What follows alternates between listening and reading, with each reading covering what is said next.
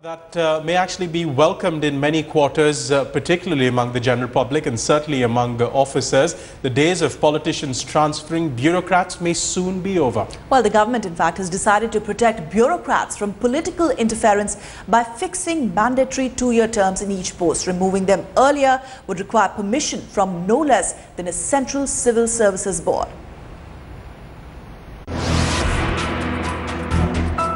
A young IAS officer in the western Badlands of UP.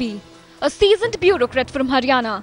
Not much in common, except they took on the might of the political masters and paid heavily for it.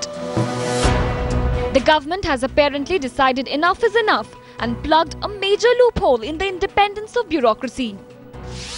Officers of the three premier services, IAS, IPS and the Indian Forest Services, will now spend a minimum of 2 years at each posting.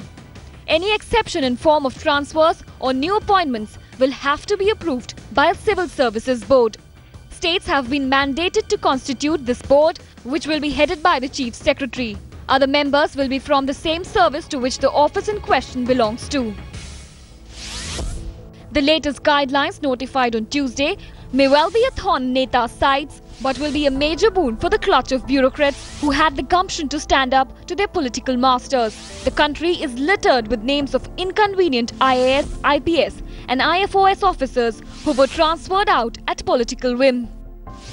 Interestingly, according to a survey, the average tenure of IAS officers in a given post is 16 months and only 56% of district officers spend more than 1 year in their job.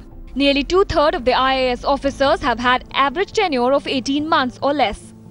The survey also infers that states which are perceived as badly governed tend to be the ones where IAS transfers are more frequent. Bureau Report, Headlines Today.